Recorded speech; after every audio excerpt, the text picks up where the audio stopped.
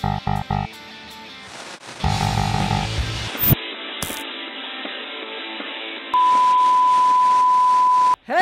guys! Hi, welcome back to Violating Community Guidelines with Brittany and Sarah. We're back, guys. We are, and we're front too. I'll show you a back and a front. Yes. We, well, I guess there's actually no gap in recording because this comes out every Monday. Yeah. I was going to say, we're back. Yeah. But you guys listen to this every Monday. So, but the real fans do, you betches. It's like how, like back in the day, they put like commercials in between. So like, but if you watch it just like on like a streaming service, there's just like that weird gap of where the commercial would have gone. But they like fade to black and it's like, you'll never know the killer. The killer is Mark. Yes. Next week. It is next week.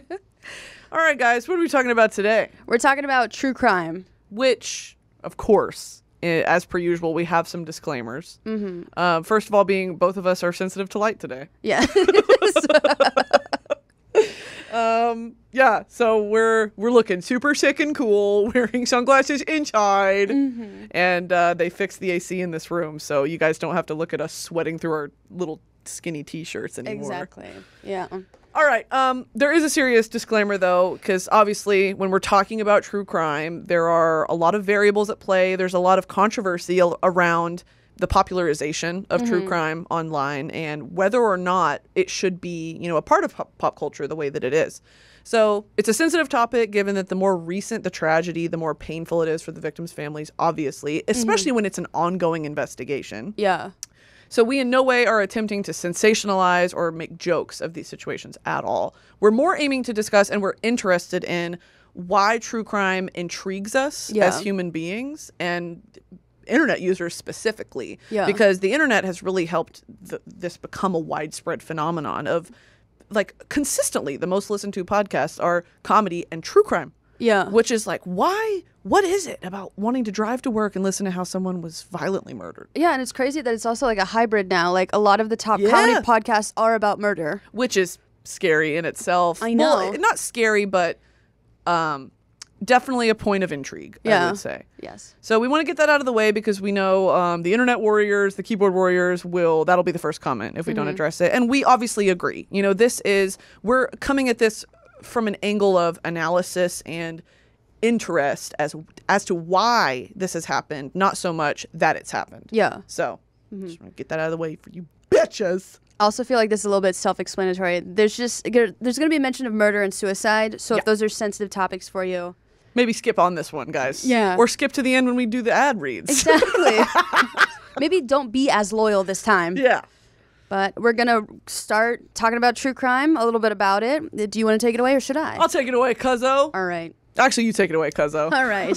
True crime is a nonfiction literary podcast and film genre in which the author examines an actual crime and details the actions of real people associated with and affected by criminal events. The crimes most commonly include murder. About 40% focus on tales of serial killers.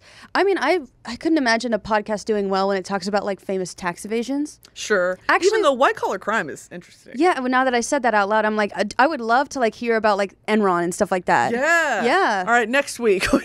Our white collar crime podcast comes out. Yes. It is interesting to how rich people play by a different set of rules in life. Yeah. I think that's very interesting. So yeah. It is really crazy. And so continuing on, true crime comes in many forms such as books, films, podcasts, and television shows. Thanks, oh yeah, Stanley. I love that.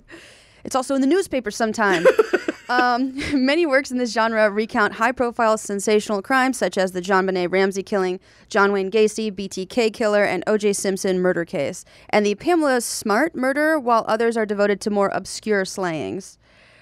True crime works can impact the crimes they cover and the audience who consumes it. The genre is often criticized for being insensitive to the victims and their families and is described by some as trash culture. Yeah, I equate it to like, you would never go up, nor would you ever be in a situation where you could go up and ask someone, damn, your daughter got murdered? Yeah. What happened? Yeah. That is so, you can't do that. I know, like, dude, so I heard that your daughter got, allegedly stabbed by her husband. Is that correct? Yeah. It's like, that's so awful to ask someone. How many times? Wait, tell me. Yeah, Wait, do you have any pictures? Did she bleed out? God, it's just like you can't. Yeah. But there is this insatiable need to know. Yeah.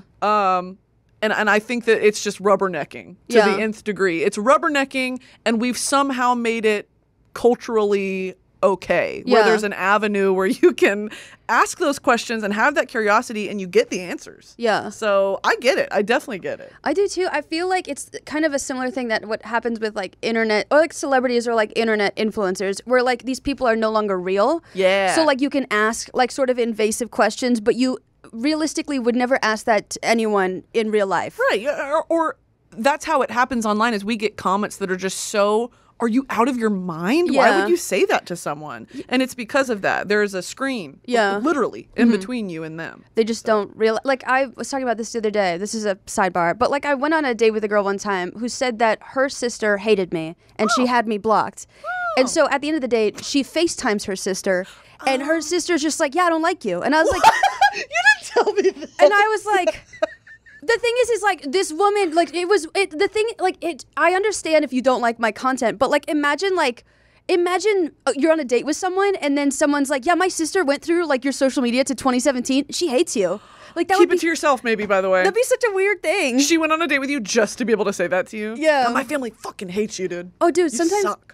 sometimes I see like influencers where they took a picture with someone and then the person like who posted the picture is like, I fucking hate this person.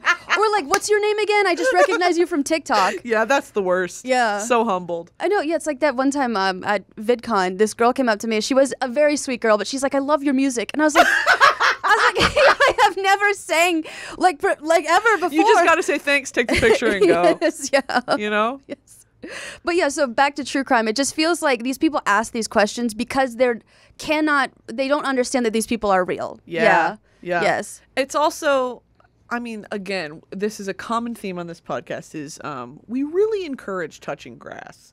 We encourage leaving the confines of your mother's basement, wiping the crumbs from your neck beard, and seeing the sun during the day. Yes. We really encourage that, put the Mountain Dew down. It's going to be okay. And part of that is, there are certain social customs online that have somehow become normal. Yeah. Shit like that. Yes. Or the comments under something like this. If Complex or NPR posts something like, serial killers are up 20%. Yeah. And one of the comments is like, why is he kind of hot? Yeah. It's like you could never, this would never have been allowed to flourish if the internet weren't there. Dude, so. Imagine your aunt got killed and you're in the courtroom and your friend turns to you because she's there for emotional support and she's like, why is he kind of hot? That's wild. You'd be like, can you just like keep that thought to yourself? I'm gonna kill you. Yeah. Yes. But I kind of understand like true crime that talks about very old crimes. Yeah. Like if you're talking about the Hindenburg and making jokes, I'm okay with that. But the idea of someone who maybe got murdered last year and you're like, she shouldn't have been I'm like, it's just not, it's not the comedy you think it is. Yeah. Even things like the Black Dahlia murder where it's like you don't even know their identity. Yeah. And it still feels it feels okay to talk about it, but it's still icky because it's like that was a human being. Yeah. It's some level of permission, but it's still like, ugh. Yeah. So anyway, keeping all that in mind, I'm going to go into the history of, I guess, morbid curiosity is really what it is. So the human obsession with morbid curiosity dates back pretty far, around like circa 1617. And please forgive me. Zhang Yingyu's The Book of Swindles, which is a late Ming Dynasty collection of stories about allegedly true cases of fraud. This is the 1600s. Hundreds of pamphlets, broadsides, chapbooks, and other street literature about murders and other crimes were published from 1550 to 1700 in Britain as literacy increased and cheap new printing methods became widespread. They varied in style. Some were sensational, while others conveyed a moral message. So I get that. You want to maybe retell in a dramatic way something that's happened to teach a lesson to kids, or to whatever, to like be safer. Most were purchased by the artisan class and above, as the lower classes did not have the money or time to read them, and they didn't know how. Ballads were also created, the verses of which were posted on walls around towns that were told from the perpetrator's point of view in an attempt to understand the psychological motivations of the crime. Oh my God, imagine making a musical of your slaughtering. And then it doing well. Yeah, but it's written from the point of view of your murderer. You kick Mamma Mia and Wicked off the stage. It's just like you killing people. It's Broadway, Sarah Shower's murder. That's wild. Yes, that's actually kind of crazy. That is really, oh my God, to understand the psychological motivations of the crime. Yeah. Because if anything, we need to sympathize with the killer. Yeah, I don't understand this. Why would they do this? I don't know. It's the whole premise of Silence of the Lambs. Why'd you do it? I've never actually seen that. Really? That's the one with the lotion in the hole. Yeah. Yeah. And the Jodie Foster and Yes. the lotion in the hole. Yes. Wait, was it Jodie Foster in the hole? Yeah, with the lotion. She had to cover herself in lotion? No, I don't think so. Wait, no. Who was in the hole? Doesn't he? I just said I didn't. I've never seen it. I've seen Holes. Love that. Anyway, let's keep going. I don't even know what I was talking about just now. We were talking about. Sorry, we had to cut because Brittany got hit by a car. Yeah. No. We were talking about who fell in the hole, and it's Brooke Smith. Oh, yeah. Yes. I forgot. So it wasn't Jodie Foster that was putting lotion on. No, Brooke Smith is the. Oh my God, I don't even know if that's the actor. Brooke Smith played Hannah Montana's mom. Brooke Smith is not Jodie Foster. Wait, that's Brooke. Brooke Shields. You're thinking Brooke Shields. No, Brooke Shields is different from Brooke Smith. Brooke Smith is I just her face looks like any other white woman. Oh. I couldn't describe her. She's just like me for real. Yeah, but she has brown hair. Oh. Okay. So, starting in 1889, Scottish lawyer William Roughhead wrote and published. Nice. Yes. He used his teeth. And published essays for 6 decades about notable British murder trials he attended, with many of these essays collected in the 2000 book Classic Crimes. Love that one. Classic Crimes. Everybody knows them. I feel like it's in one of those like huge books, like the world record books. What is it? Ripley's. Yeah, or the Ripley's Believe It or Not thing, or like the Guinness World Records. There's like pop-ups in it. Yeah, it's just like a murder scene, but there's like a pop-up. And Yeah. There's a puzzle that you have to do. Yes. It sings on a certain page from the perspective of the murderer to teach us a lesson in psychology. Exactly. Yes. So an American pioneer of the genre was Edmund Pearson, who was influenced in his style of writing about crime by De Quincey. Pearson published a series of books of this type, starting with Studies in Murder in 1924 and concluding with more studies in murder in 1936. Murder and more murder. I like that he didn't go murder 2. Yeah. He went more murder study. Murder 2. It's real this Yes. time. The foreword of a 1964 anthology of Pearson's stories contains an early mention of the term true crime as a genre. Truman Capote's Coyote. His nonfiction novel In Cold Blood, published in 1965, is usually credited with establishing the modern novelistic style of the genre and the one that rocketed it to great profitability. Also, I want to read this, first of all. I've never read it. I feel like it's terribly hard to read, probably. It's not Old English. It's 1965. Oh, dude, they were so pretentious back then. Yes. Using 1,000 words to describe, like, Murder. someone's dress. Yeah, Yes. murder. I'm like, there's like 1,000 words in the book. Also, Stanley didn't include this in the research since it's fiction, and we're focusing on nonfiction. But even before In Cold Blood, authors like Arthur Conan Doyle and Edgar Allan Poe really incorporated that morbid curiosity and like subject matter into their works. I mean, when you think about Sherlock Holmes solving these criminal mysteries and Edgar Allan Poe's like The Raven and all of his famous poems are so dark. And that's why people like them. And that's why even Alfred Hitchcock and things like that, it's just so influenced by that just crime and just dark nature of the human spirit. I think that it deserves a notable mention. Obviously, it's not true crime, but it's cool to see how real life events, not cool, let me retract that. It's interesting to see how real life events and the horror of what humans can do to each other has inspired and intertwined with what becomes popular in pop culture. Yeah. You know, of inspiring movies and fiction books and things like that. Even music. I mean, it's really interesting what we find inspiration in. So I thought that was, obviously we wouldn't include that because it's fiction, but it's still interesting. Yeah, I think about that all the time with like doctor shows. Yeah. Where like you have to, I have like a doctor like probably advise, you know, what you're writing because it just could quickly not make sense. Yeah. But I imagine like the doctors are like telling like actual stories that they've encountered. Sure. You know, and I'm like, oh, that's, you know, my butt plug being stuck in my butt could inspire the next House episode. Right. Yeah. Right. Oh, that would be so cool. I know. I actually inspired an episode of House. Or like Law and Order SVU. It always is like this is like based off a true story, but not it's an actual. That's Yeah, the victim was found with a Elmer's glue stick in her hole. Yes. Yeah. So there are forms of distribution. It's going to make me read about magazines.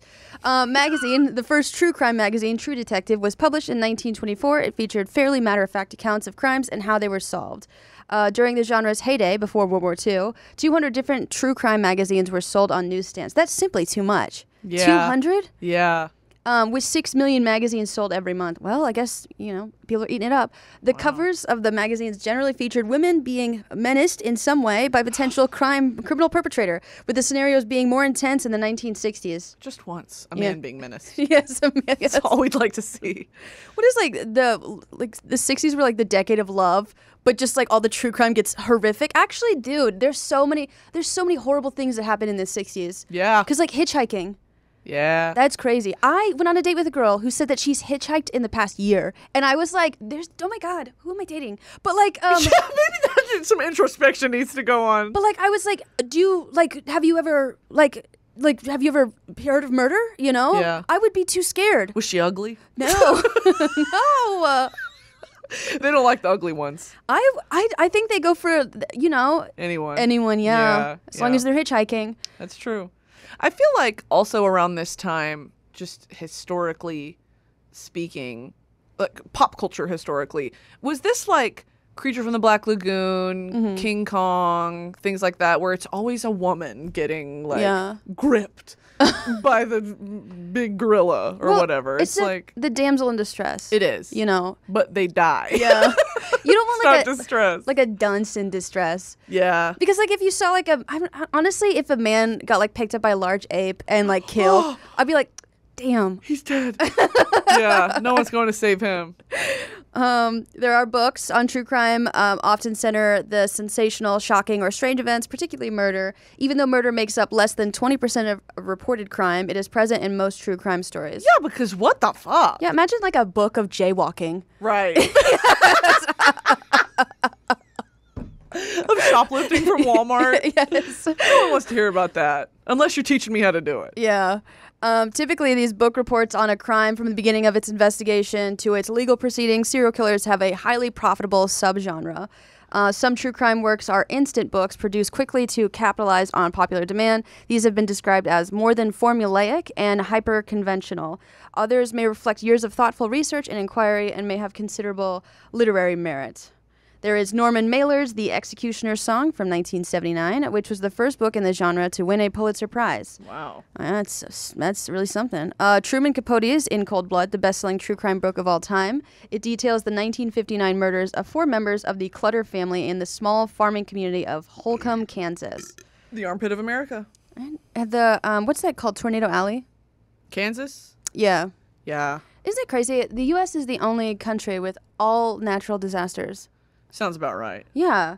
And, like, it's crazy what you have to worry about. I've never worried about a tornado, but hurricanes, definitely. Yeah. We had tornado drills in North Texas. Really? Yeah. What'd you do for him? Just lay down. Walk outside and just let the Lord take you. Honestly, that's the redneck thing. What's that noise? It's a tornado siren. Get inside. Yes. Shoot at it. Yes. Anne rules The Stranger Beside Me about Ted Bundy. Oh my God, we could do a whole fucking episode on people's obsession with Ted Bundy. Yeah, they it's kind of crazy to me why women are they're hot. Like, why would you say that he's hot? Yeah. He killed women. Yeah. You would have been a victim, babe. He's not hot. I think that they're just like, I could change him, or like he wouldn't kill me. I think it's the charm and charisma. It's that, yeah, it's like I would be the one he would fall in love with or whatever. Yeah, that like romanticizing of... Yeah. He would kill you. I'm so sorry. You would be dead. Holy fuck. Who was I talking to? Hurry. Oh my God. Okay, we were on tour and we were at... I think it was West Palm Beach, that girl who came up to us and she was like, yeah, I flew down here from Wisconsin. Yeah. And they used to rent, like her school used to rent out. That's right, Jeffrey Dahmer's apartment that he used to kill people in. They would throw parties there. God, dude. That is fucked up. That's wild. I know. I was like, that was fucking wild to hear. Yeah. I guess what else do you do in Wisconsin, though? Eat cheese and party in Jeffrey Dahmer's apartment? Tip a cow. Oh, I guess you could. Yeah. Tractor tipping. I had a Vine one time about cow tipping because my grandma, the cows would lay down in like the winter, and then the cat would come lay where the cow was because it was warm, but then the cow would return to where it was sitting, and the cat was crushed up against the cow. It died. But like simply move. Yeah. You know? Move. Sorry. Where does a cow eat lunch? At the cow cafe. At the cafeteria. Oh, I was almost there. I'm so sorry. I was hit with a shovel when I was a kid.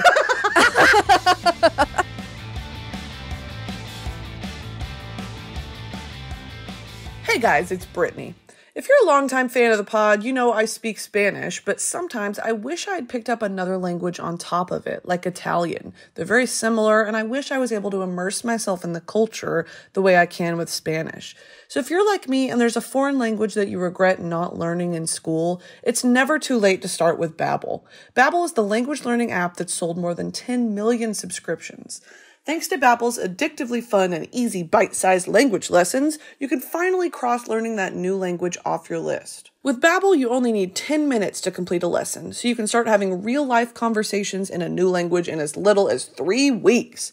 Other language learning apps use AI for their lesson plans, but Babbel lessons were created by over 150 language experts and voiced by real native speakers, not computers. Their teaching method has been scientifically proven to be effective. With Babbel, you can choose from 14 different languages, including, but not limited to, Spanish, French, Italian, and German. Plus, Babbel's speech recognition technology helps you to improve your pronunciation and accent. One of the most important parts, I would argue.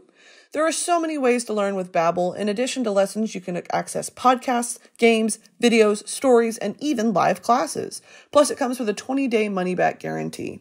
So what are you waiting for? Start your new language learning journey today with Babbel.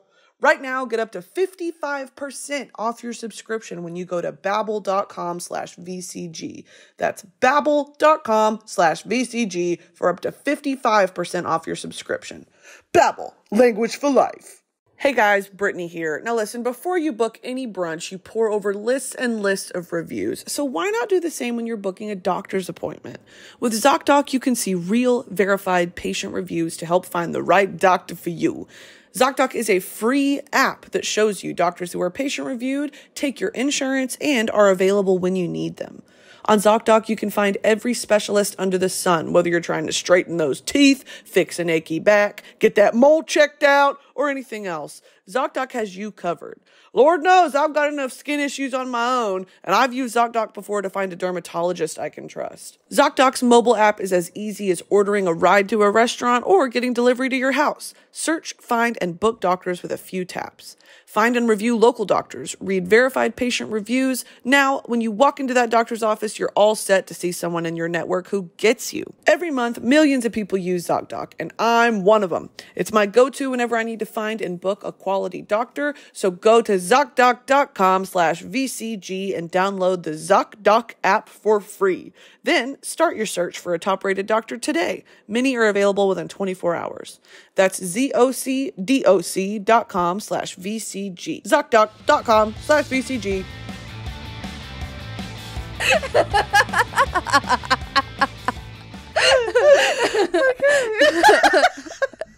Okay. Anyway, There's some more notable books. Yes. Are Eric Larson's The Devil in the White City, which is crazy tea. What is it about? It's about H.H. Holmes, who, if y'all don't know about H.H. Holmes, he was like a serial killer active in Chicago in the late 1890s around the World's Fair. Uh-huh. And there is an incredible series of episodes on H.H. Holmes on the Last Podcast on the Left. Have you ever listened to them? No. It's 3 comedians, male, and they are so funny. And what I appreciate about them is they pick these old ones, you know, like the old 1890s. Like, obviously no one's alive who could remember it. But it's not so much making fun of it. It's making fun of him as a serial killer. Like, you are such a loser, dude. Yeah. You're gonna, like, this is what you dedicate your life to. Mm-hmm. And he was a swindler and all this. It's very, I mean, the first time I listened to these episodes, I was driving on my way to work at my awful insurance job. And I was crying, laughing to the point where I had to pull over on the side of the road because I couldn't see. I was laughing so hard. Yeah. Like, it is Oh my God, it's so good. I can't recommend it enough. So if you, I mean, obviously you're listening to this episode, you have an interest somewhat in, you know, true crime. I would really recommend it because he sucks, first of all, H.H. Holmes. And then, God, some of the shit he got up to. Yeah. Crazy, man. How many people did he kill? I don't know, but he built this, it's called the Murder Hotel, which is what AHS Hotel was kind of based on. Wait, the Cecil Hotel is in Los Angeles. That's different. So, but hotel was based on the Cecil Hotel. Oh, T. Oh, yeah. The AHS? Yeah. T. Well, I mean, slay.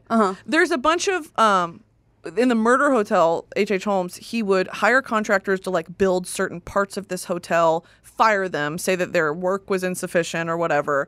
They would, and then hire other contractors. That way he never had to pay anyone because he was like, your work is subpar. Built this entire hotel, doors that led to nowhere, stairs that led to secret rooms, like vaults, chambers, like very scary rooms that no one knew how to get to.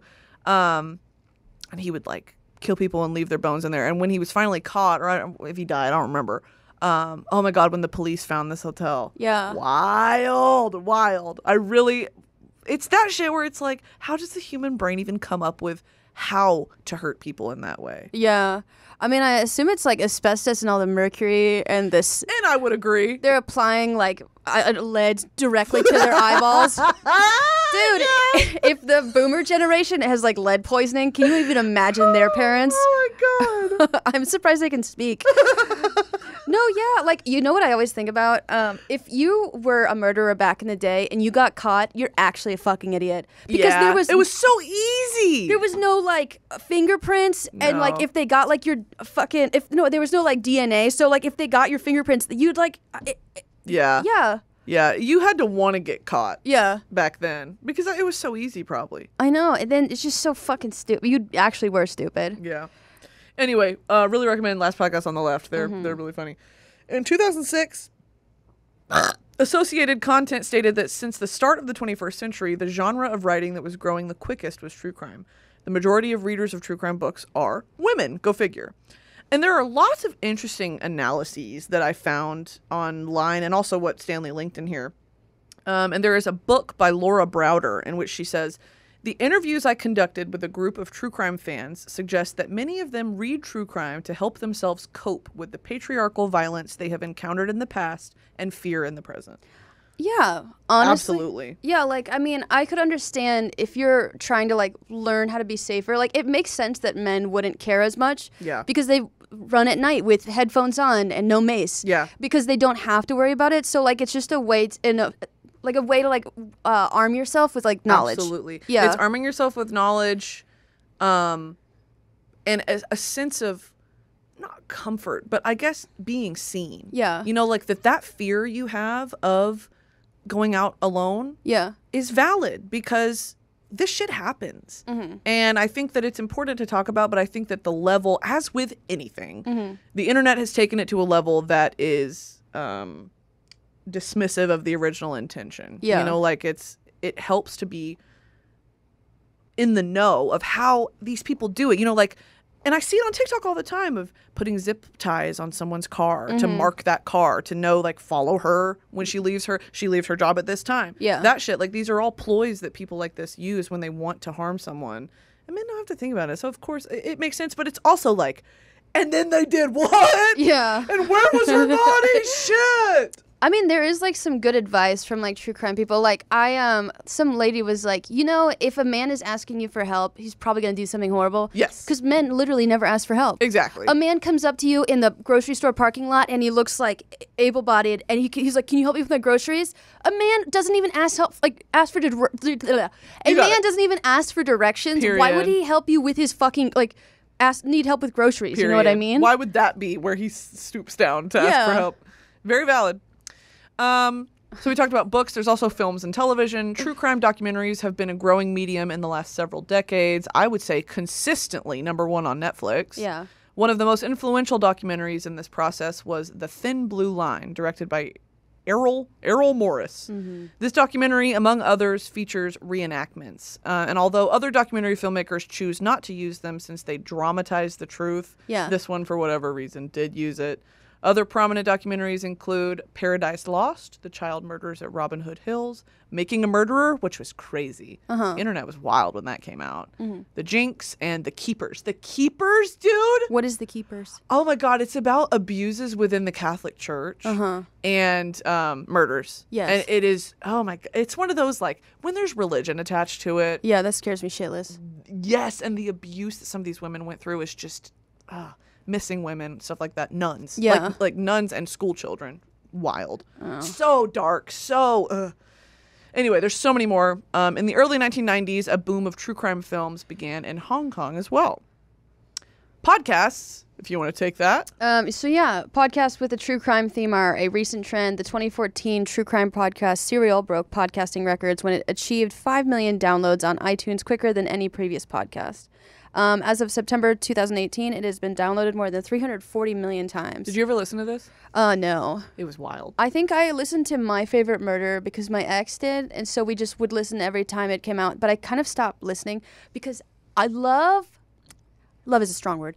I like them, but they spend a solid, as people who ramble, they spend a solid 30 minutes of the beginning of the podcast just talking about themselves. I'm like, get to the point. Yeah. No, that was a reason why I stopped listening. Yeah. I feel like the difference, though, is when you structure it as, all right, we're going to tell you guys about this thing, and we have this prepared for today.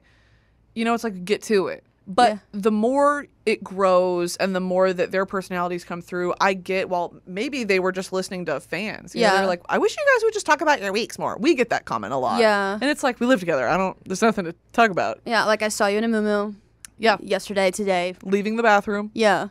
And then you had to walk by the bathroom. Yes. And there's really nothing to discuss there. Yes, my eyelashes melted off. I'm sorry. Yes. So I feel like that happens with a lot of, I don't know. I appreciate a podcast, which is why we wanted to do something like this that teaches, or informs. And if there's room for banter, there is. But I agree about My Favorite Murder. I was like, yeah, I just think they basically tell about murders, and it's like a story, like imagine if someone was like, I have to tell you the story of JonBenet Ramsey, but here is 30 minutes of what I did this week. And I totally understand that they were probably listening to fans, but you're like, all right. Yeah, what is happening? But yes, they seem like nice people, and I'm sorry, guys. Yeah. They were, I would say, though, Serial was a trendsetter in itself to really popularize true crime and tap into that market that I feel like in the podcasting space no one really had before.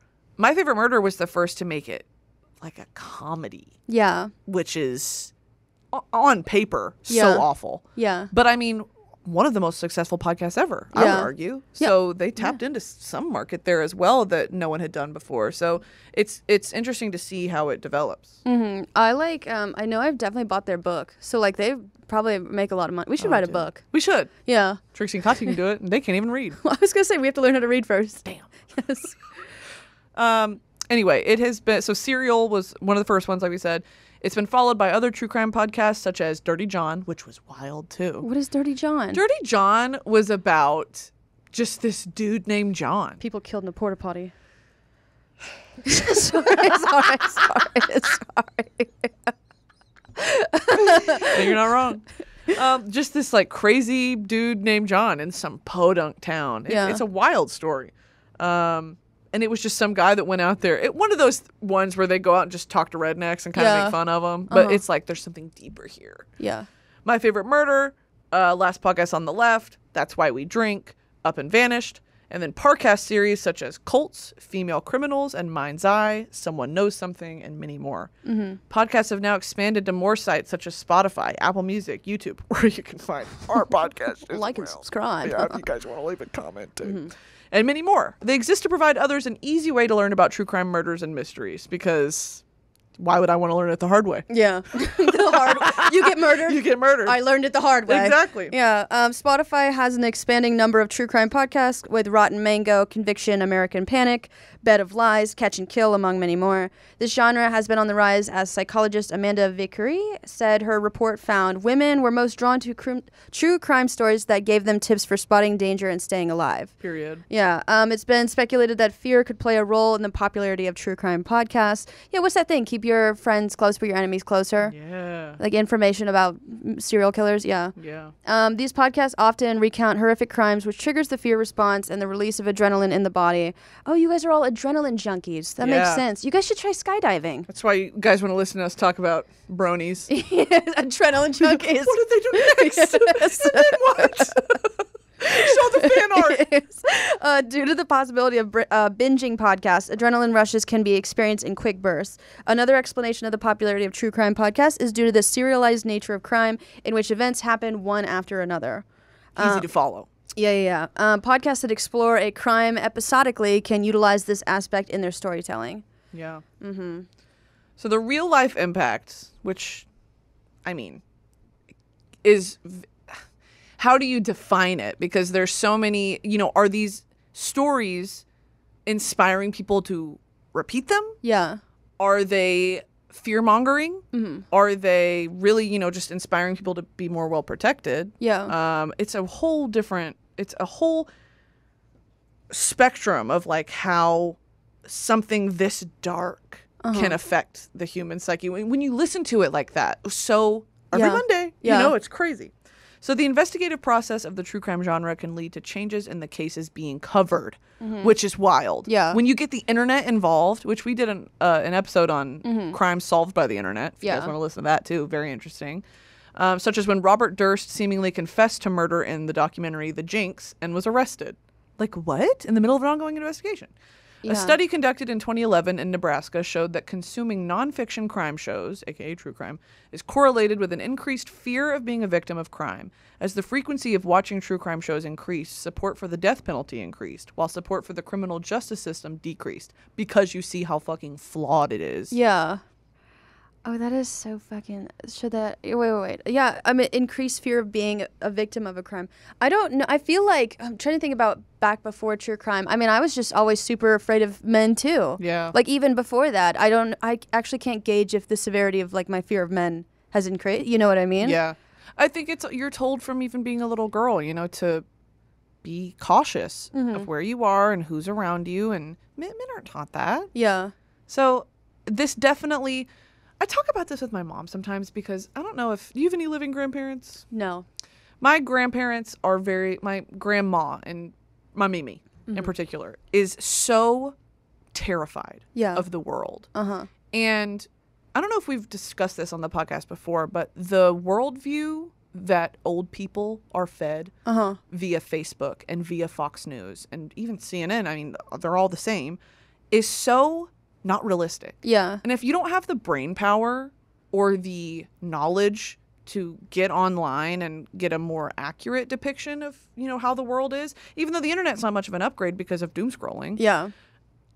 Like, that is such a terrifying mental state to exist in at all times. Yeah. My grandma is constantly sending me Facebook links of, girl abducted here. They're using this. If they put a $20 bill under your windshield wiper, they're trying to kill you. Yeah. They're going to put you in the van. Yeah. If you don't let them get you in that van. Yes. I'm like, Mimi, it's Tuesday it's 10 a.m. It's a Mazda. How dangerous could it be? It's not a van. Yes. He was driving an SUV.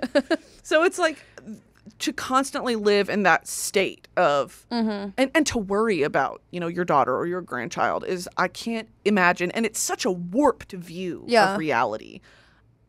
That is wild. That old people are obviously victims of it. But that worldview is curated for them. Yeah. It's wild. So I think that we're kind of victims of that as well as women or Yes.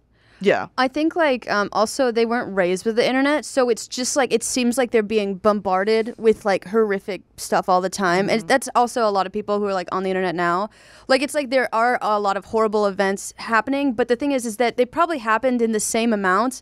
It's just now we know about them. Exactly. Your Gram used to live in complete ignorance, bliss, but little did she know there's probably 4 murderers in her town. Right. Yeah. Yeah. Oh my God, have you ever looked at that predator map? Yeah. Oh my God, finding out how many people are predators in your fucking... Wish I didn't know. It's crazy. Yeah. Who live around a school. Yeah. Wild. Well, I guess they can't. If you're a registered sex offender, you can't live within how many miles of a school? I think it's 100 feet. The thing is Is it any kid? Because I imagine walking down the street must be difficult, even if it's not near a school. If you see a child, do you have to cross the street? I mean, I see preteens and I always cross the street. But that's out of fear, not out of want. Your ankles are so thick. Stop. Please. I'm scared. I'm doing my hot girl walk. Why is your body lumpy? There is criticism, obviously. The true crime genre has been criticized as being disrespectful to crime victims and their families. Author Jack Miles believes this genre has a high potential to cause harm and mental trauma to the real people involved. Yeah, like, sometimes I'll see something that I don't know how to feel. Like, okay, so on TikTok, like, the best friend of someone who's been murdered will, like, post this, like, funny, like, poking fun of, like, you know, her, like, she would have wanted this, I'm coping with humor. And while coping with humor is a valid thing to do, and I don't imagine that the rest of her family is as well. Yeah. So just because you cope with humor, like, I feel like you should probably not. Yeah. You know? Or just joke privately in your own home. Don't post it on the internet. Because that shit does not go away. Yeah. And once it's out there, you can't take it back. So that is, I see that a lot. Or they use like a viral audio to talk about some of the most horrific trauma I have ever seen. Yeah. So it's interesting. True crime media can be produced without the consent of the victim's family, which can lead them to being re-traumatized. Yeah, dude, imagine scrolling. I mean, I already like get kind of nervous when I'm scrolling my For You page and I see a video about you. And and it's usually me murdering someone. No, it's literally always like a good thing. Or like I saw like a video of like someone who was at like an airport like baggage claim and they saw you and videoed you. I'm just like I'm nervous that someone's gonna like I don't know do something weird talking about you, and it's like usually a nice thing. But I imagine it could easily cross over if like it's negative. It's just like uncomfortable to see. Yeah. Mm-hmm. I don't think that you're a murderer. Yes. Good. I know. You'll never guess what happened next. That smell in the house, I just think it's your bathroom. Yeah, just don't open that closet door if you don't mind. Depending on the writer, true crime can adhere strictly to well-established facts in journalistic fashion, or it can be highly speculative. Writers can selectively choose which information to present and which to leave out in order to support their narrative. Artists have offered fact-based narratives blending fiction and historical reenactment. I've always found those to be so cheese. Yeah. Like the reenactments of or the you ever watch those haunting shows where they're like Bly Manor? Oh, I don't know. Oh, are you talking about like true haunting or like where it's like real people recounting I lived at this address and it is so haunted. Yeah. This would happen. Da da da. And they find people that look kind of like the real person and they completely reenact it. It's like the faucets would turn on and then you see dramatically like faucets turning on. A dish would fly across the room and then you see it. Yeah. And then like a woman being like it's just like you ruined it. You blew it. Well, it's like the same thing with like Civil War reenactments. Like they fire the guns and they drop and you're like, I mean, this is cheesy, you know? Yeah. Make it more believable. Really use real guns. Shoot him with a cannon. Put the bayonet in his face.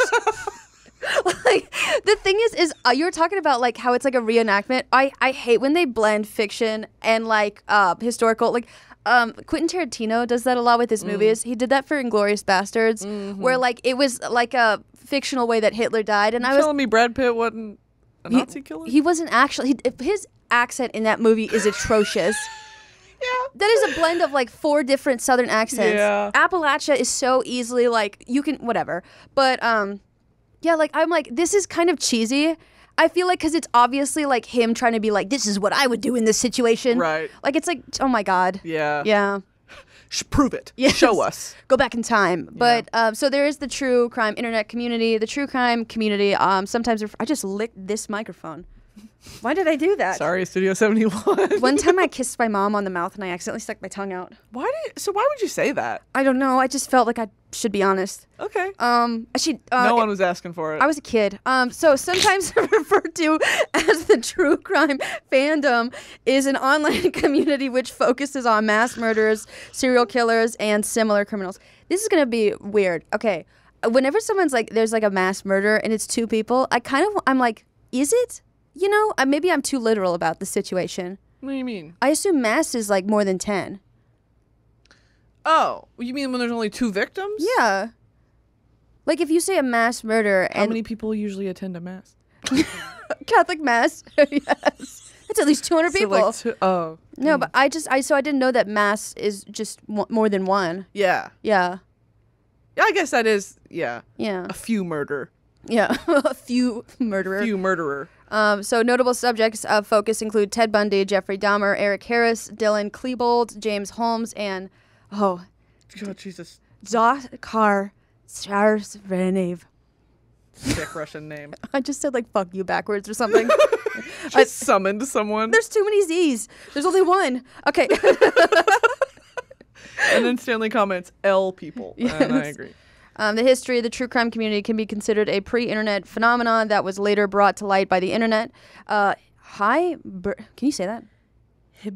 Hybristophilia, the sexual attraction to those who have committed some form of wrongdoing, is a well-known phenomenon. Although the exact reason behind why it exists is unknown. I can tell you.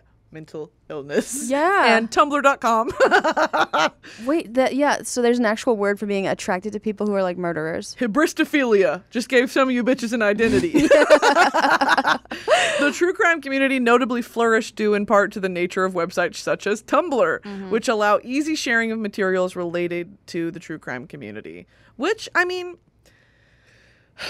I wonder how Tumblr reacts. Yeah. Like executives at Tumblr are like, we got the Ted Bundy fan fictions going crazy right now. Hashtag Ted Bundy fic, just number one trending. Like, just trying to delete it. Wait. There are characteristics. The true crime fandom shares many characteristics with other subcultures, notably in the way of fan works such as writings and fan art focused around its subjects. Dude, when I was on Tumblr, I literally used to see, and don't question what parts of the internet I was on, because Lord knows I have my fingers in all of it. Yeah. Richard Ramirez fan art. Oh yeah. Like, what's he, the Night Stalker? Yeah. Night something. Because they thought he was hot, and there would be GIFs on my dashboard of like him in court. Yeah. With handcuffs, and people being like, "Why does he look?" Yeah. I'm like, y'all are. That's insane. Genuinely, what is that? Like we said it like earlier. Like you think that you're gonna be the only person not killed by this person, right? Or like, is it like how male validation is so intoxicating to the point where like that must be it. A powerful man in like the most literal sense, and that he's killed people. Yeah, like you want him to like you. Yeah, that you're the exception, or something about you is different. He would pick you. I don't know, but it's also like the Bonnie and Clyde nature of it all. Yeah, you know, maybe that adrenaline and that life on the edge sort of lifestyle is attractive. Yeah. I don't know.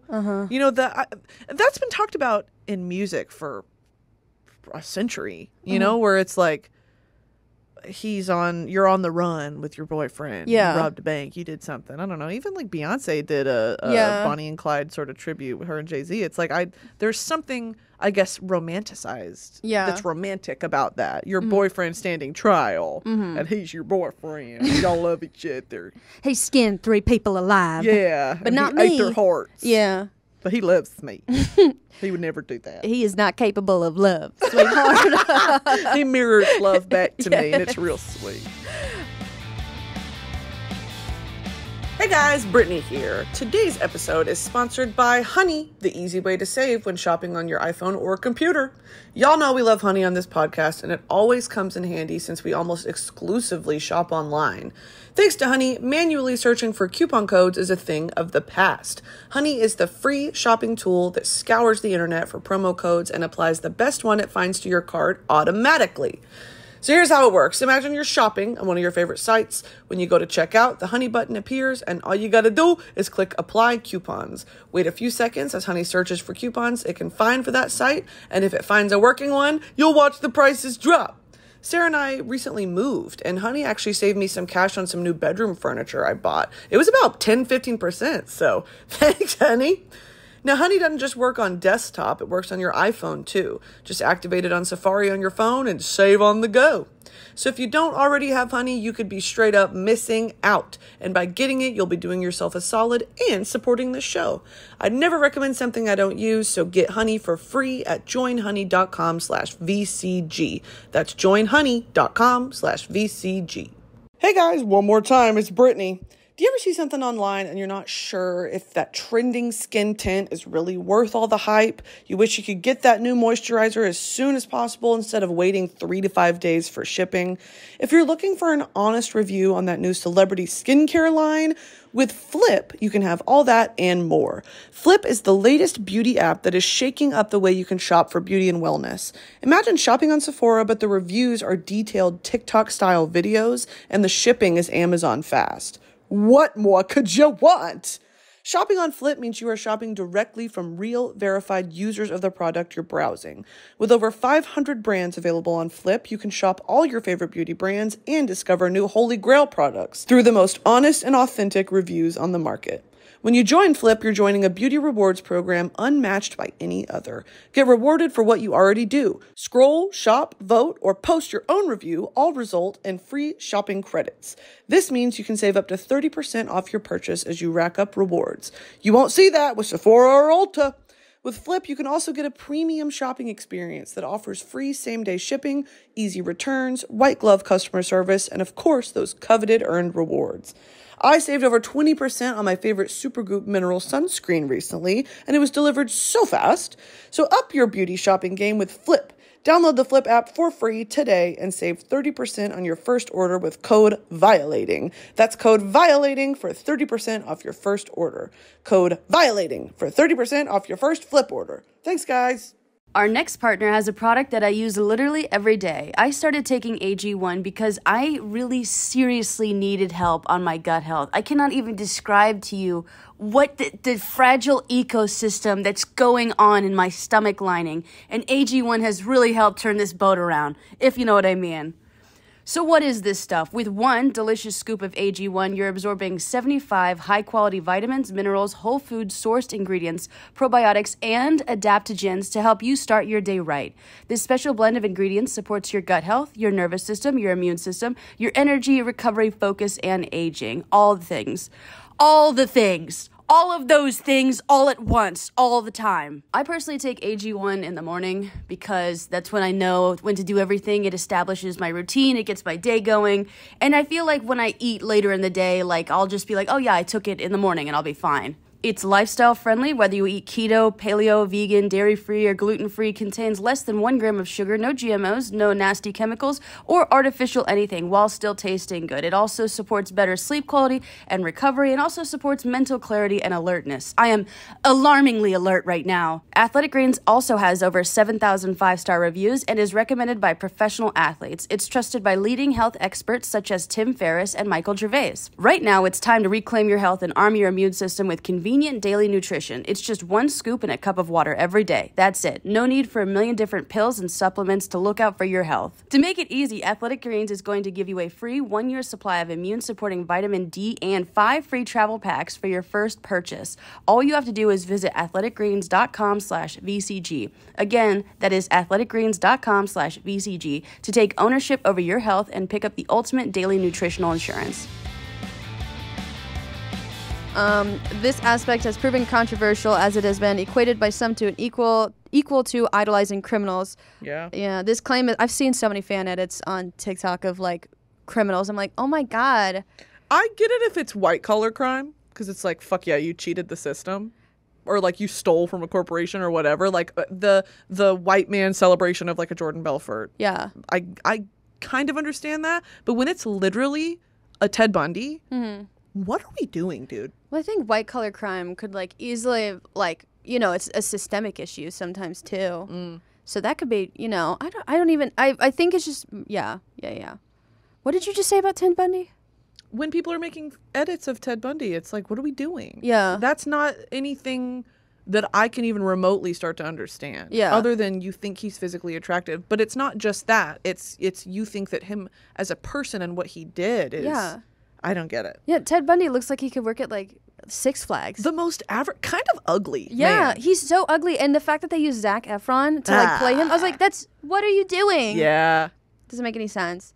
The claim is typically countered by the claim that the fascination is rooted in criminology as opposed to an ulterior motive. It's definitely both. Sub-fandoms, there's the Columbine Massacre. The Columbine Massacre fandom is one of the largest, oldest, and best-known examples of the true crime. They killed teenagers. Wild. Focused on the April 20th, 1999 mass murder of Columbine High School in Columbine, Colorado by Eric Harris and Dylan Klebold. Participants in the fandom are commonly known as Columbiners. Jesus Christ. And are typically younger individuals who associate with Harris and Klebold as similarly misunderstood by the world. They were just bigots. Yeah. Every time there's like a documentary they were bullied. No, they were bigots. Yeah. Yeah. You were a hateful person. Yeah. To do something like that. And I've also been bullied and treated horribly. Never have I ever brought a gun to school. Yeah. Well, thank God we got you out of school. Yeah. The fandom, I don't know if I can laugh at that. The fandom has been the subject of numerous case studies. Yeah. It's also, I mean, there are people who take inspiration from these people. Yeah. And the only reason that happens is because the news networks and the journalists go into way too much detail on who these people are. Yeah. Their backgrounds. They were misunderstood. You know, they link to their Facebook that's still active. Yeah. And they see memes and people find an identity and a connection in these people. Don't give it that power. The first time I saw that was during the pandemic. Yeah. During the height of the Black Lives Matter protests, where it was all happening so rapidly, one after another, and all of the news articles would be focused on the person who shot the gun, the person who did this, the person who did that.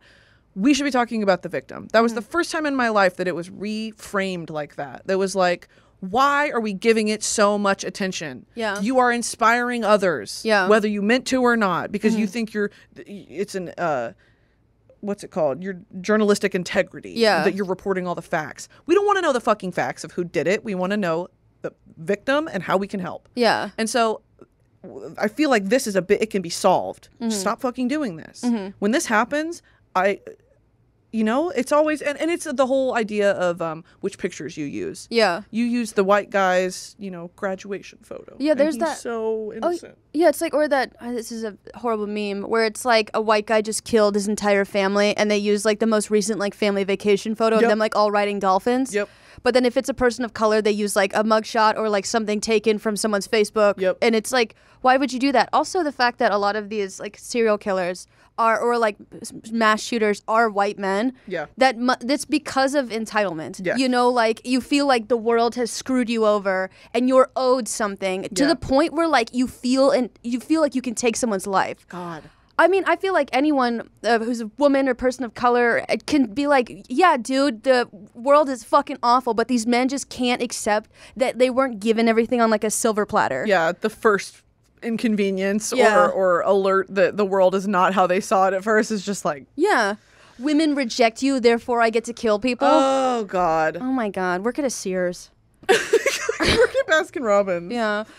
So there's like true crime, the judicial system, and its effects. From 2018 to 2021, the number of documentary series on streaming services grew 63%, and true crime was the largest segment of that, according to data from Parrot Analytics, a media tracking company. This is an opinion piece by Vox, by the way. Okay. Just want to throw that out there. This isn't like, it's just an opinion piece. Okay, yeah. So it's not fact. So true crime turns the courtroom into a source of entertainment and transforms people's lives into narratives for others to consume. Oh my God, yeah, dude. Yeah. The fucking Johnny Depp Amber Heard trial. It was disgusting. These are people's lives. Yeah, like, and they're like, I'm in line to watch this. It's like, get a job. Yeah. Again, Sears. Like, what are you doing? This is real domestic violence, you shitheads. Yeah. All right. The interest in other people's trauma, whether depicted through documentary footage or by actors, has real life ramifications. Yep. Our obsession does have an effect on the court system in both positive and negative ways. It can encourage public advocacy that illuminates the cases of marginalized defendants or victims. And I know that's like, you see that all the time with Twitter. Like if someone's missing, like my sister's missing, can you retweet this? Like that makes it, yeah. And it works. Yeah. Sometimes. It does. And yet the proliferation of sensationalized stories also means that juries have preconceived notions about how crimes happen, how investigations unravel, and how justice is delivered. I can imagine that would, because you're not supposed to be biased or have like an opinion when you walk in the courtroom. Dude, finding 10 people who are not social media literate, that's not even your peers at a certain point. Yeah. It's all like old people. Have you heard of this case? I don't want old people judging whether or not I die. I know, whether or not I'm fucking faced with the death penalty. That's insane. That is crazy. But it's I mean, it's a larger philosophical question of like, can anyone truly be objective? Mm-hmm. No, because we're all influenced by our social environment, and how we grew up and how we see the world, and so you can try, and I think that can be best accomplished through diversity on a panel. But at the same time, you know, we know how the American justice system works, and it's not always the case. Over the past decade, the number of nonfiction crime shows has dramatically increased because they're listening to the people. Yeah. Netflix has leaned into this genre with viral titles such as Tiger King, Making a Murderer, and Inventing Anna. That was about crime? Tiger King? Yeah. I thought he just liked tigers. No. What was the crime? I never watched it. Oh, I mean, maybe there was like his tiger sanctuary was like unsafe. There was a murder or something. I don't know. I know that there was a lesbian on that show who got like her hand bitten off, and she was just like, you know, it happens every day. And I'm like, I want to meet you. I want to find out what your issue is. An eccentric, larger-than-life, unscrupulous character, Joe Exotic's management of the animals leads him into confrontation with animal welfare advocates and another zoo owner, Carol Baskin. I remember all this, and I just never cared to watch it. Yeah. I was like, y'all are telling me about this against my will. Bless. I did watch Making a Murderer, though. What's that about? I just keep licking this microphone. Why do I do it? Keep your tongue in your mouth. It's literally like, oh my God, I thought about it and I just did it. Okay, you keep going. What? Wait, what was it about? Making a Murderer was about that guy who was allegedly innocent, but then, man, it's been so long. Why would you ask me that? And then Inventing Anna. Anna is Inventing Anna.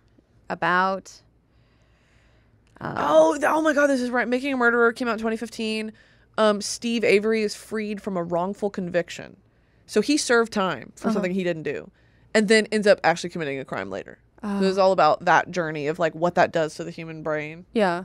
Crazy. Anyway, things like this and the Serial podcast, which launched in 2014, all inspired a boom, basically. These were kind of the first to do it, and then it's just gotten crazy from there. The interest in news coverage of criminal trials is strong as well, especially when they're public figures. One of the most notable modern true crime cases was O.J.'s trial in 1995, which was watched by over 150 million people. That is crazy. Fuck me.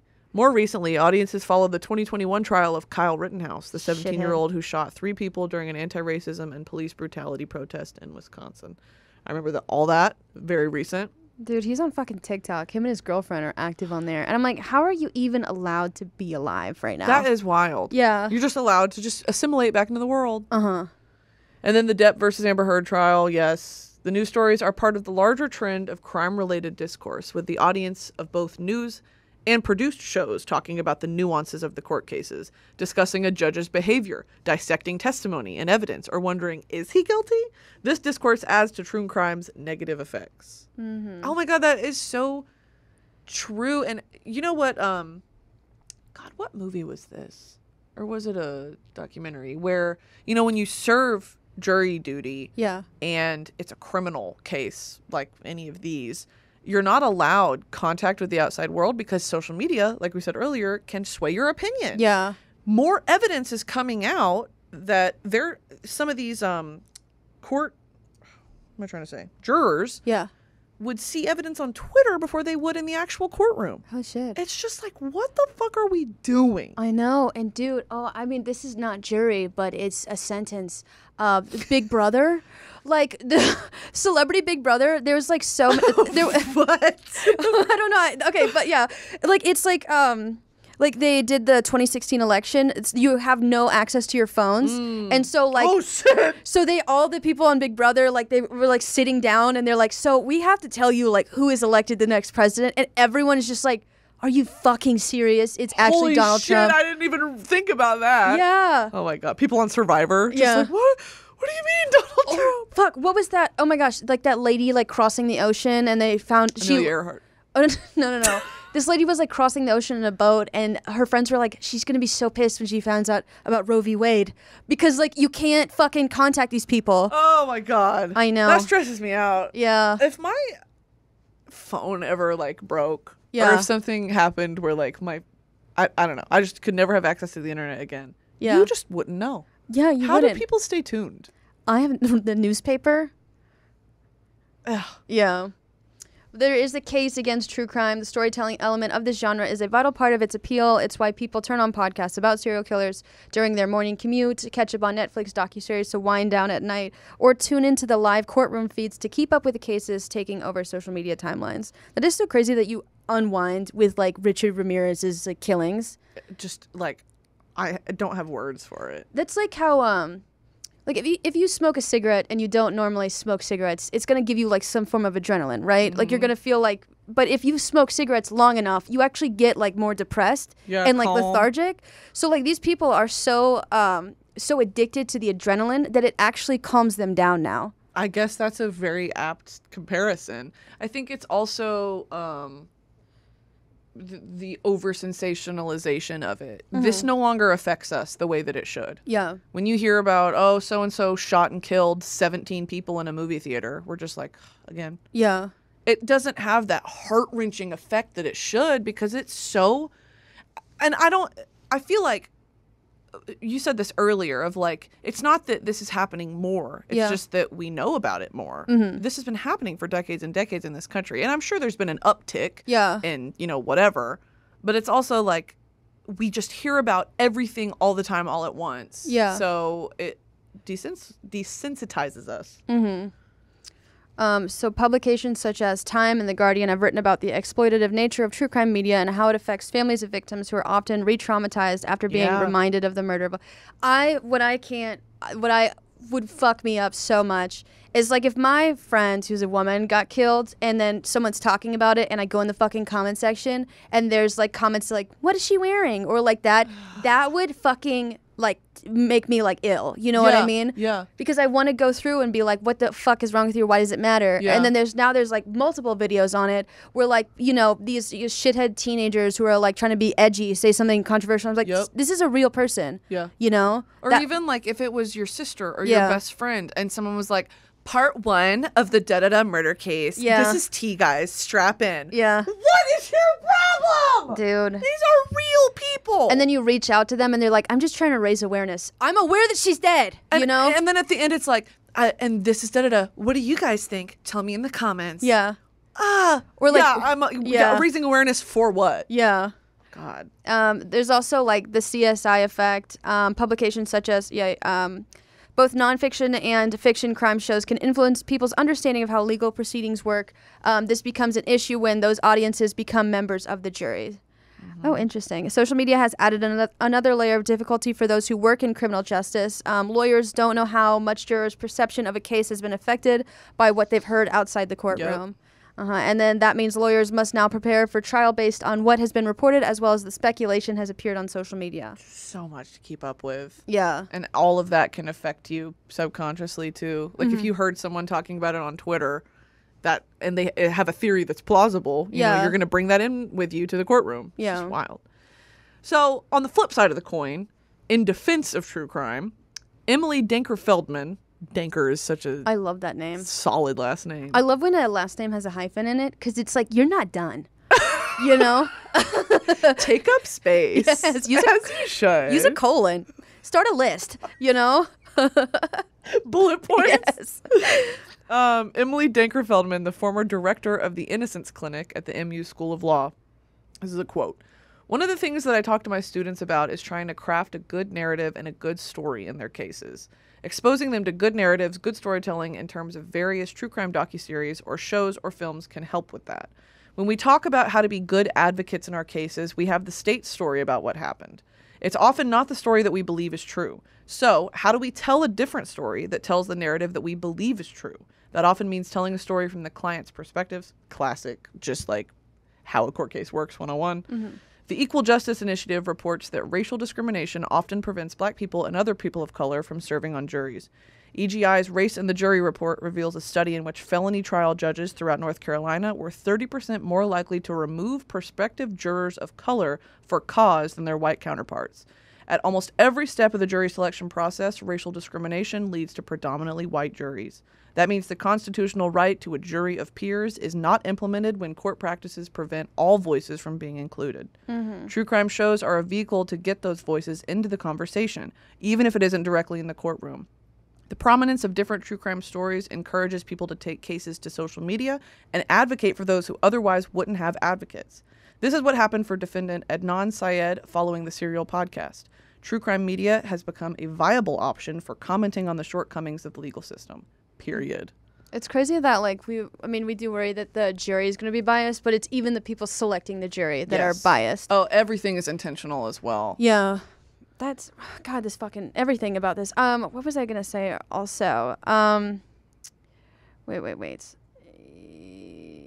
Oh, yeah. So they, talk about crafting a good narrative and a good story in their cases. I also, like, it's a lot of, like, serial killers get, like, a nickname for that reason. Mm-hmm. Because, like, instead of, you could remember Richard Ramirez's name, but the Night Stalker, like, gets your attention. Yeah. And it gets people talking. He's doing what? Yeah, stalking at night. Dang. Yeah, but, like, it's just a way to, like, or BTK, buying torture, like, that makes people interested, and so now there's more eyes on it, and there's like more resources going to investigating it. Yeah. Yes, which is good and bad. But yes, there's also the verdict for consumers of true crime shows. Moderation is important. Yes, according to Cleveland Clinic, a nonprofit multi-speciality academic medical center, watching too much crime can result in psychological effects such as increased fear, anxiety, and wariness. Yeah, which is not, again, an accurate version of reality. Yeah. There is an acceptable amount of,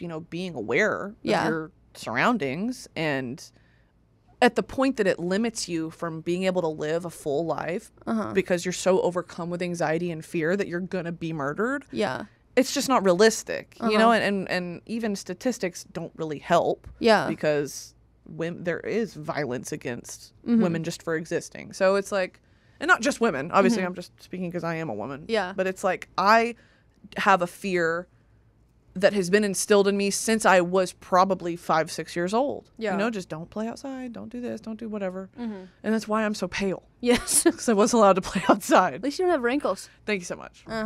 But I think, like, it's the same thing with any sort of addiction where, like, you can drink in moderation, but if you're starting to get the shakes every morning and you have to remedy the anxiety with more alcohol, like, that's, or if you're making it worse, and then you also get, like, the physical symptoms of anxiety. Like, anxiety is not just mental. Like, if you're stressed out for long enough, like, that could affect, like, your blood pressure, like, your heart, your health condition. Yeah, and so, like, I can only imagine what that does to you physically.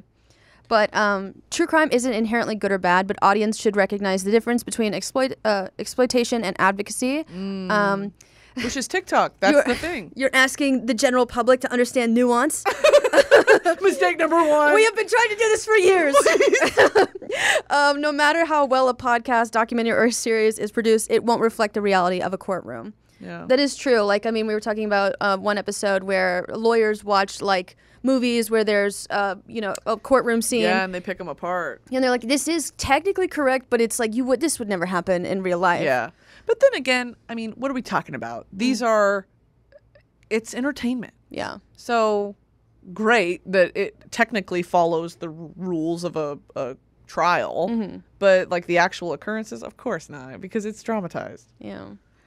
Such media can be a needed challenge to a legal system that excludes marginalized people. Following the release of Netflix's When They See Us, many viewers reflected on the wrongdoings of the criminal justice system. A former prosecutor and author was dropped from her publisher amid criticism of her role in convicting the exonerated 5. In an NPR story, TV critic Eric Deegans talks about how effective the show was in highlighting the over-policing of people of color. And true crime can be an agent of change as long as audiences aren't accessories to its harmful effects. Which is a variable that is not predictable. Yeah. Because, with anything, like, when you're trying to amass an audience that follows something and, like, awareness and action and change, there's always going to be those people that just misunderstand. Yeah. And, like, they think they're helping and they're just really undermining the movement. Oh, dude, it's always so crazy to see, like, someone who's a fan of you, or, like, they get it, and then you see them speak on something else and you're like, oh, fuck. Yeah. You know what I mean? Yeah. Like, there was someone that followed me that called out someone for being transphobic, but then they called them a pig, and, like, that they were making fun of their weight, and I was like, you almost, like, no. Just missed it. Yeah, it's another group of people that you're like, I was like, transphobia wrong. The fatphobia wrong, but so we gotta like dial it back. Yeah. And that's the problem that with these sort of audiences is that like they don't realize that there's like multiple issues. And It's just so much anger and they don't know where to direct it Yes. properly. Yeah. That's it. So why are we obsessed with true crime, Brittany? Why are we obsessed with true crime? This is an opinion piece by Lawyer Monthly. I have Lawyer Weekly. Yes. You're more in the know than I am. Yes. True crime dramas give us an insight into our culture and norms, as well as our anxieties and values. By watching true crime dramas, we unlock our natural desire to solve puzzles and mysteries. We didn't even talk about that. I love puzzles. I do too. That's why I do Legos so much. Period. Yeah. It is that, like, just you want to know. And that's why also there is a big following of unsolved crimes. Like BuzzFeed's Unsolved, all that. Like that was a huge thing a few years ago. And then people get upset when it's unsolved. It's like, yeah, well. Wait, I mean, this does make sense. Like, I mean, think about like if you're ever like cheated on and, you know, you didn't get the full story and like, you know, a couple months later you find out one piece that you're like, holy fuck, like just a series of events now makes sense. Right. You know, so it's like the major version of that. Definitely. And people get to speculate as to why criminals may act the way they do, which is Silence of the Lambs, classic. These programs also allow us to examine the darker sides of humanity from a safe distance. And they bring in another crucial element, our natural desire for justice. Period. That's these are all good. Lawyer Monthly, you're onto something, man. Y'all should do this for a job. You guys should be professionals. People get emotionally invested and want to see those who have done wrong get caught and punished. Seeing this play out on screen can be hugely satisfying for viewers. Fear of crime and stereotyping is another one why we're obsessed with true crime. A lack of knowledge of crime statistics combined with an overconsumption of certain types of media can create the perception that one is more likely to become a victim of crime than may be statistically true. In certain situations, fear of crime will influence people's behavior, and it has been shown that this fear can be disproportionate to a person's actual risk, which is what we were talking about earlier. Although it is important to note that the risk of any one individual will vary greatly depending on multiple different factors. There can also be danger when it comes to stereotyping. When crimes perpetrated by or seen to be associated with a particular group in society are dramatized or overreported, it can give the impression that people from that group are disproportionately involved in crime, and they can, therefore, be wrongly stereotyped as criminals. Yeah, like the fucking term black on black crime. It's not real. It's the people who are committing these crimes live in an area where it's a large number of black people. So, like, would make sense that if it's against their neighbor and their neighbor is black, that would happen, you know? Yeah. Where it's like black on black crime doesn't exist. It's just people from a similar like neighborhood. No gay on gay crime. Yeah. I seek out homosexuals. I've never beaten up a gay person. Really? But that can change. My birthday's in a couple weeks. If anyone's looking to get beat around. So it's in certain situations the fear of crime will influence. So I have a fear. I know that this is not rational. That I will fall off a roller coaster.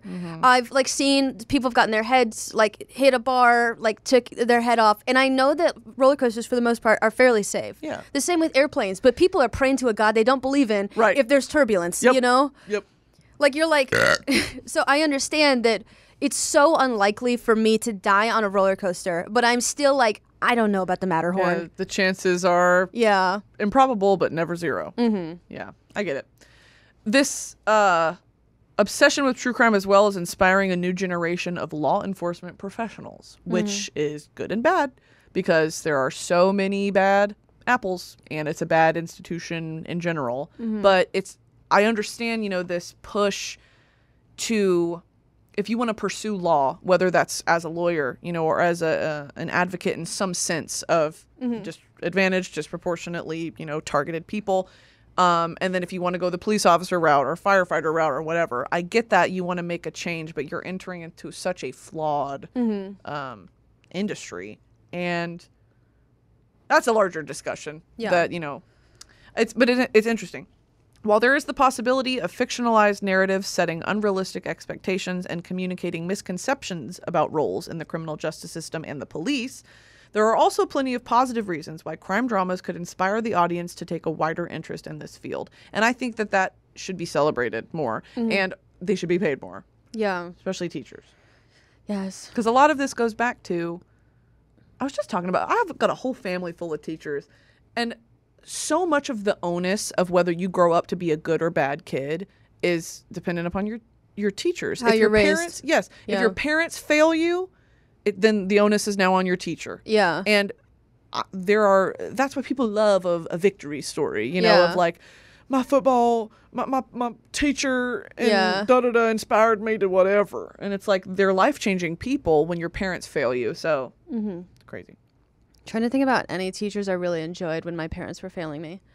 What was your favorite subject in school? I liked English a lot, but that's because I'm gay. And I didn't know it. Yeah. Yeah. But I was the creative writing teacher's assistant for a while. I'd like proofread some papers, and the only thing that I had to proofread them, and then also if some of them were alarming, I had to report them to the guidance counselor. Sure. Yeah, so like one would be like, you know, I'm blood oozing from every orifice, and I'd be like, hey, Tim, gotta go to the guidance counselor. Yeah, hey, if you don't mind, we're just going to sneak you out of the room real quick. We'll turn the lights off and you go out the back. Yes. There's also the rise of cozy crime. Wait, what was your favorite like subject in school? Spanish. Oh yeah, in high school too? Yeah. Dude, that's so cool that you can speak Spanish. Well, language teachers are always the fucking best. Like, because they're cultured, the right, good ones. Okay. I was fortunate enough to have really good Spanish teachers who don't just teach you, you know, here's how to conjugate comer. Yeah. But and here's music, and here's theater, and here's literature from all these cultures, and here's how it varies country to country, and here's how this spread, and here's the history. When you learn all about that and you get to celebrate it. My Spanish teacher in high school, we used to have days where everyone had to make like a traditional Latin American dish. Yeah. And you brought it in. There was like flan, and there was arroz y frijoles, and like everyone got to immerse themselves in the culture and celebrate it together. It was so fucking fun. That is cool. It's like that. If that was how all of my classes were, I would have had a great time. I would have loved math. Yes. But now I can't even add without my iPhone calculator. I mean, that is crazy. Like, all of my history teachers were like guys that I like. PE teacher. I enjoy. Football coach. Yeah, like the history teacher never chose to be a history teacher. It was always someone like,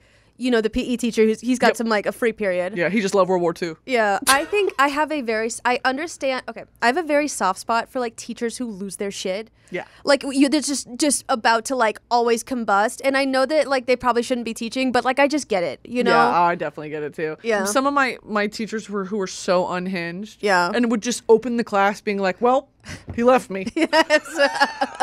It's like, I get it. I get why you would open the class with that. Everyone needs to know. Like you were talking about language teachers. I took French, and like my French teacher, she just, when she like edited something or she like helped, she's just like, no, that's bad. Like that doesn't make any sense. And I'm like, thank you for not, like, it's just so fucking funny that you're not explaining anything. Yeah. Yeah. Love that. There's also the rise of cozy crime. It's where you rob a Walmart in a onesie. No, that's not what it is. When you slash someone in some Lululemon leggings. Yes. There's Common Circle Theory W. Oh, this is what Stanley wrote. Common Circle Theory W. A new generation discovers cozy crime. Cozy mysteries, also referred to as cozies, are a subgenre of crime fiction in which sex and violence occur off stage. The detective is an amateur sleuth, and the crime and detection take place in a small, socially intimate community. Wait, so what does it mean off stage?